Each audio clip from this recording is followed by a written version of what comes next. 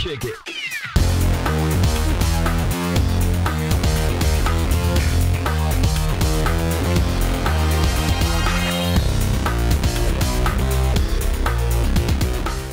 Hi, my name is Ed Griswold. I'm with StreamBreeze. I want to thank you for coming by today and checking out our systems.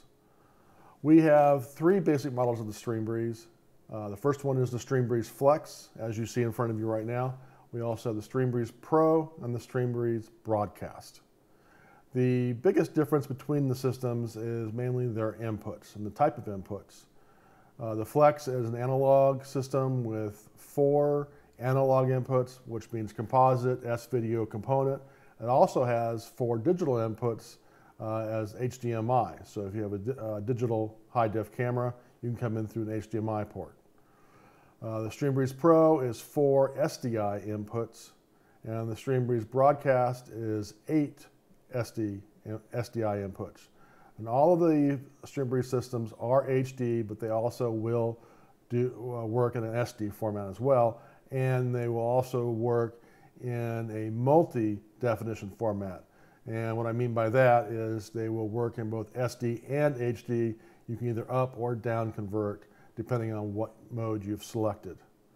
So let's take a look at the StreamBreeze interface.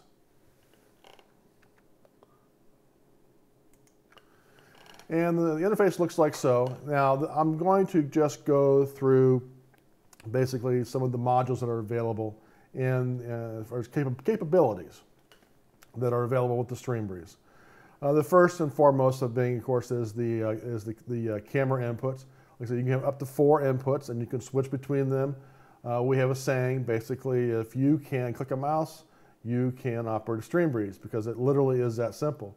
It's a matter of just clicking the mouse and it'll switch.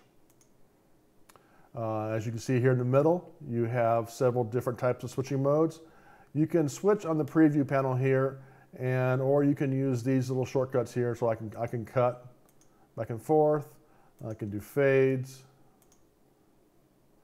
There's the wipe or fly. There's zoom. And this FTB, what that is, that's fade to black. That is for the output, whether you're streaming or going to a projector or in-house TV station, you can fade your output to black. That's what that's there for. There's also a little crossbar down here. You can grab this and you can manually switch between inputs. And then we have our multiple inputs down here. Now these modules are all different. And of course we have the next module here. This is my lower third module. This allows me to do my lower thirds, bring up titles, names, that kind of thing, other overlays. There are 4 overlay channels you can work within. It's a simple click of the mouse, just like any other operation of the StreamBreeze. You can bring in still images like so, like the picture you see here of the StreamBreeze system. Even PowerPoints. If you own a copy of Microsoft Office, you could install that on the system, which will give you access to the PowerPoint engine so that you can load a PowerPoint system, slideshow in, and you can run it. Now the way I'm not going to go into too much detail as far as operating the PowerPoints, but mainly once you import your PowerPoints in, you simply right click and this little module here opens up, and this allows you to control the timing between slides, also the type of transition you want to occur, and the duration of that transition, how fast you want it to occur. You can manually change them as well. So if you have this open, you can simply just click, and they will transition fade for you.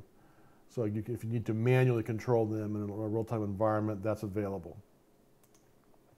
Then we have our next module here, and this one is for bringing in stills. You can bring in JPEGs, BIMPs, PNG files, those kind of things. And this allows you to, so any file that you bring in, you can come in there. And then we have the next module, which allows you to bring in as far as video content. Now, the one thing you do want to remember is that you're not limited to the number of types of modules. In other words, you can't just, you can bring in more than one video or more than one picture and group them together. You don't just, you can go beyond what you see here. For instance, the video. Now the video, what's a really great thing about the video is it will automatically play. So as soon as I switch to it and switch live to it in the program, it will automatically play for me. And if it has audio, the audio also will play. And speaking of the audio, we do have a built-in mixer, so you can have access to it and you can control them independently. So you can control your levels in real time. And the next module we had down the line is the DVD module. And the DVD module literally is that you can put a DVD into the DVD player that comes on the system, so that you can control. So if that DVD has menus, you can navigate to that menu and play it.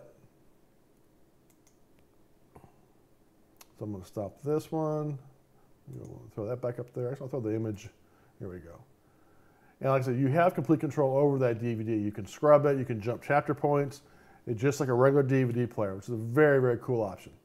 And also, the next thing I want to mention is everybody always asks us about virtual sets. Yes, we have the virtual set technology, and I'll show that to you. I'll bring that up real quick. And so then the next thing I need to do is I need to key myself out. Like I said, I'm not going to go into a whole lot of detail. I'm quickly going through this so you can see some of the functionality of the StreamBreeze system. Bring my little pop-up here, and I'll tell it to key. And then you'll see it'll auto key for me. So here I am in my virtual set that you can see. So I'm sitting in the Great Hall of virtual sets here. And the next module I'll cut to is, I'll bring up the audio module. So if you have an audio file, MP3 or a WAV, you can control those independently, and I can start them up. And where that works really well is if you are going to, for instance, bring in a PowerPoint slide or an image slide, and you want to loop it and play it, just have that playing forever in the background, then you can bring in a list of MP3s or WAV files and just tell them to loop, and they will automatically go through the loop for you, and you can play them over and over and over while the PowerPoint is playing. And I can take that off. You can stop that from playing. I know you couldn't hear it. Like I said, I didn't want to overdrive. I didn't want to cover my voice up, but I did want you to see that option. Another really cool option is not only are you able to operate the system with the mouse as far as clicks of the mouse, but you can also customize keyboard shortcuts. And I've got a camera down here looking at my keyboard. I'm going to bring that up. I'll put it in the preview. And what I've done is I've tied the space bar on my keyboard. I have that tied to the lower third overlay here. So when I hit the space bar, the lower third pops up. I hit it again, and it goes down. And you can even combo your keyboard shortcuts, so when you hit a certain key, multiple things happen at the same time. So some really powerful features. And yes, the one thing you want to keep in mind is the StreamBreeze, hence the name StreamBreeze, it will stream. We do have a built-in streaming engine here. If you simply type in the URL you're streaming to, whether it be Livestream, Ustream, whatever content delivery network you've chosen, they will give you the streaming address you need to stream to. And also beyond that, if you don't want to use that, you can still use the Flash Media Encoder or Silverlight, any media encoder that is installed in the system, and you can run multiple media encoders at the same time if you wish to stream to multiple places. You can also go through web portals. So if you want to log into your content delivery network, if they have a web portal you need to log into, you can log into it and select the StreamBreeze output and then stream through that format. So there are a number of formats available to you, a number of ways to stream.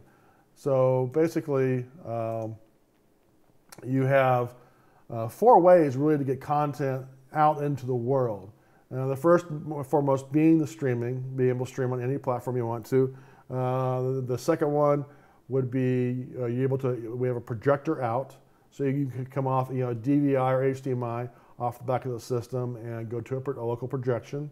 Or you can order an option card to give you either analog or digital out. So if you're going to come out either a composite, S-Video component, or HDMI, or you can come out SDI. Those are some options that are available to you. And then we have the ability to record.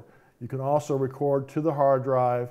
You can record either in a high def format, a standard def format. You can record MPEG, AVI, or a WMV file.